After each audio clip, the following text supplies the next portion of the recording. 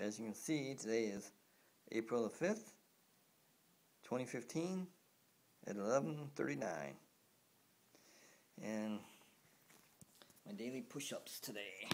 My daily push-ups I'll do early today, just for the heck of it. So I get them out of the way. I gotta start doing these push-ups 3 times a day instead of just once. But it's only been, it's been, today's the 5th, so I started on the 1st, so then this will be the 5th day. And I haven't done push-ups in a decade or more, over 10 years. So I'm kind of pushing myself. I was born 6/19/1958, and I was watching some of Jake videos on Kung Fu. I was kind of into Kung Fu for 2 years, and Kung Fu karate, and my style entailed the praying mantis style, which is like that, with knees bent, and it's a praying mantis style. It's a closed style, and my style of karate is Okinawan Waichuru karate, and it was Kung Fu karate, and Kung Fu is animal movements incorporated in people movements for self-defense. And I was watching some Jake videos. That guy's 190 pounds. Wow, man, I was surprised when he said that. He doesn't look it. He's pretty toned. Jake's pretty toned. And he's 35 years old. Jake's I guess 35. He's got a nice house, man. Some couple nice dogs, black lab.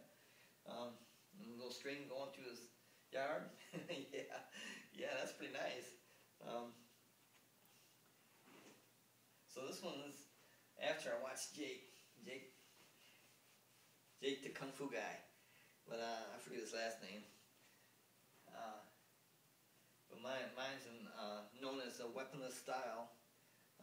Although they did have nunchucks, and I think they had some other stuff too, like the size. The size. That's the thing that looks like a pitchfork with the middle one extended. They had the size, the what do you call it? The nunchucks, and some other things. I think the sword. But my style is known as the weapon style. There is no need for weapons. But and the closed style is known as the closed style, meaning that you don't have a lot of open stance like the bow stance all the time. Because one big problem with the bow stance is that your front foot, this foot can be swept like this, and then it's kind of on the ground. But here's my push-ups for today. 1, 2, 3, 4, 5, 6, 7, 8, 9, 10, 11, 12, 14, 15, 16, 18, 19, 20, 21, 22, 23, 24, 25, 26, 27, 30, 31, 35, 36, 4. I'm out of shape. Jeez, I was able to do 340 a little over a decade ago, in my 40s. I gotta be able to do my age. My age will be 57 this June. 6/19/1958. I'll be 57. So my kind of goal is to do 57 good push-ups. These right here, these are not good push-ups. You gotta have strong arms to do good push-ups, and I ain't done it in over a decade. As you can see, I'm out of breath. Push-ups become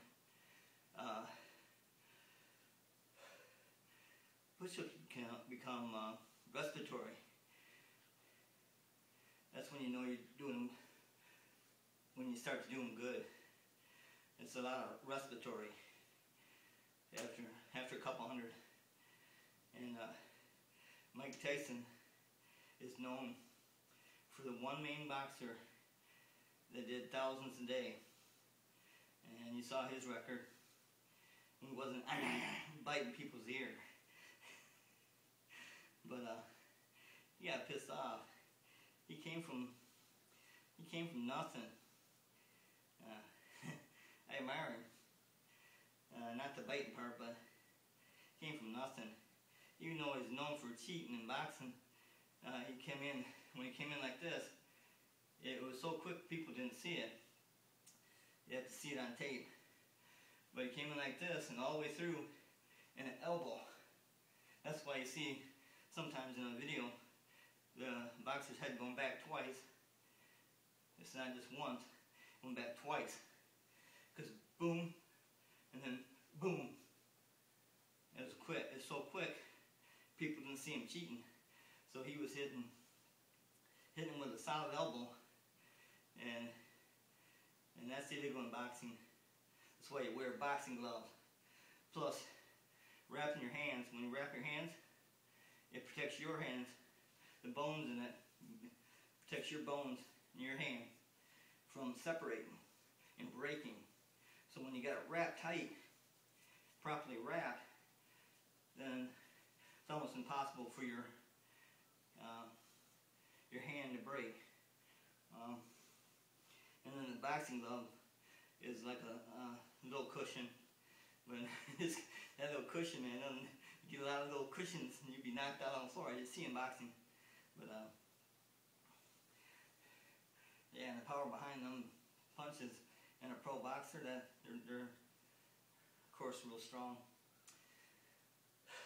But I hope to be doing 57 good push-ups by June 19th of this year, 2015, because I'll be 57. And you should always be able to do your years, your age in push-ups. So if you're 100 years old, you should be able to do 100 push-ups. I mean, this should not be a problem. And like Jake says, he wants to be doing kung fu and exercise and yoga. He wants to be doing the same when he's, 120 years old. And I can understand it. Why not? I mean, if you got the proper diet, you got the proper exercise, there's no reason why you can't do what you can do now. When he's what he can do now when he's 35, if he's 135. There shouldn't be that much of a difference by the time he's 135 if he keeps his exercise up and his diet up. That's my spiel for today on Easter, 4/5/2015, and hope you come see my next video. And I'll be working towards doing handstand push-ups.